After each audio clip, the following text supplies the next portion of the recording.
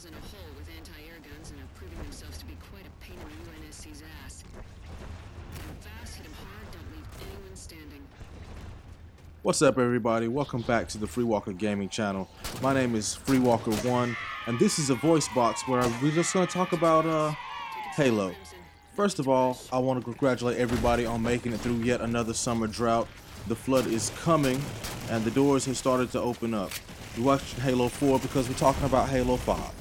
Now, I've heard a lot of people complain about Halo 4's campaign and what 343 is kind of taking the series.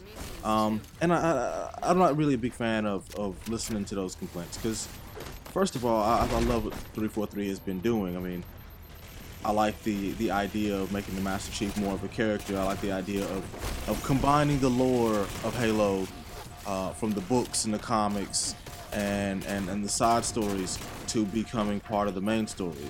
I mean this mostly in the form of Agent Locke, Buck, and Blue Team coming in and being a big part of Halo 5's campaign. Now, is there something to arguments like are being made on Gamertag Radio and stuff like that about having a four-man team that's always running with you whether you're playing online or not, taking away from the individual power of the Master Chief as a character? And maybe there's something to that, maybe just a little bit.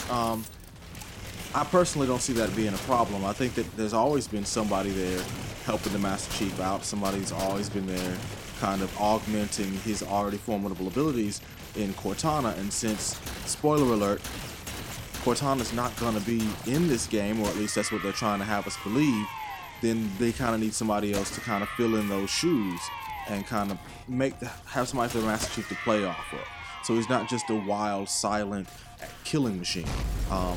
And I think that's a good thing for Halo, and I think that's a good thing for Halo fans to get involved and get interested in new Spartans that they may not have read The Fall of Reach, they may not know Linda, Fred, and Kelly in that way.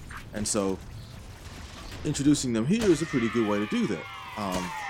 Also, I think that the story is going to start moving away from the Covenant, and I think there's a lot of uncomfortableness that people have about that, about it moving away from the Covenant, moving away from elites and grunts and jackals and that type of thing, and going more towards the Prometheans, which are kind of a pain in the ass to fight, but that's because they're designed much more to be a cohesive unit that you're fighting against, augmenting each other's strengths and weaknesses, and forcing the Master Chief to kind of come out of the box. I think that's another reason why we're getting 4 players or 4 individual teammates on either team, so that you can make it easier to deal with the Prometheans and delegate some authority and say, hey, take out the Watchers, or hey, watch my back, or hey, go revive that person, because I think that you're going to need that extra assistance in this game.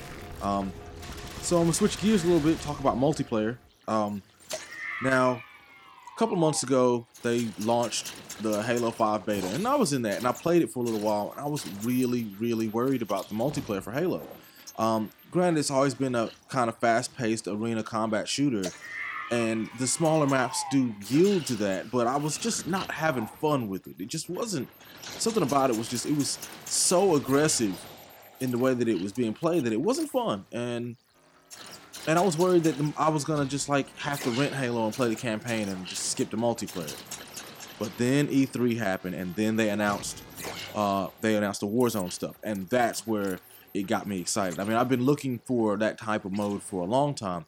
I was looking for the mode where Team A and Team B are battling it out, but in the middle of that, there's some AI team that's not really affiliated with either one, that causes equal amounts of threat and danger for both sides, so that it's a 3-way fight, but only one of the 2 sides can win. So I mean, they've added enough to Warzone to make it really awesome in that way. So we've got some Capture the Point, we've got some Team Slayer, we've got some campaign style objectives and fighting the final boss, and all going on at the same time in big massive maps, with Halo's weaponry, and with almost it's a dirty word, but almost a MOBA sense of acquisition and progress within the match.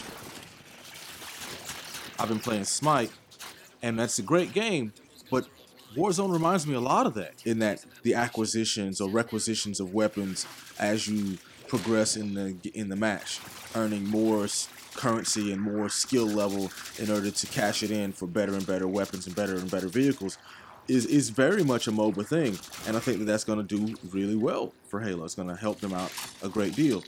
Now, Warzone won me back, but you know, I can understand there's a lot of people out there who aren't looking forward to Halo, and I'd like to hear from you. I mean, if you are, great. I'd love to hear your excitement. If you're not, let me know what they did to miss the boat for you. Why aren't you on board with Halo 5 this time around? You know, guys, to be honest, I never thought I'd admit this, but I'm kind of feeling that Covenant Carbine in Halo 4. I really am. I hope they don't change it too much in the next game. It's pretty accurate. It does decent damage.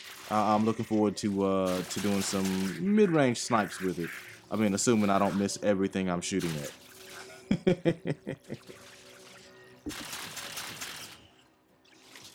So I just want to pose you guys a question right quick. The fall is coming. We've got big games on the horizon. What console do you have? What console are you getting? What games do you want? What looks interesting? What would you get if you had the money but don't? These are just big questions that I have. I know what I'm getting, and I know what I'm looking forward to. So I'd love to hear what you guys are getting and what you guys are looking forward to. Yeah, and hit me up with that in the comment section below, and I will, I'll be passing out a Rainbow Six beta code to someone at random that answers that question for me. So, you know, guys, get on that. Go ahead and try to get yourself a beta code, and maybe we'll end up shooting some terrorists or maybe even one another online.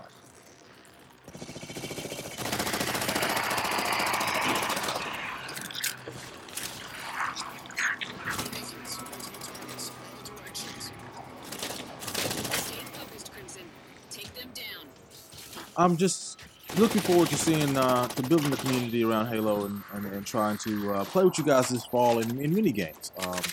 So, you know, if you got Xbox One, hit me up. If not, if you're on PlayStation, hit me up at DARCLIN. Again, let me know that you're from the channel, and we'll play together.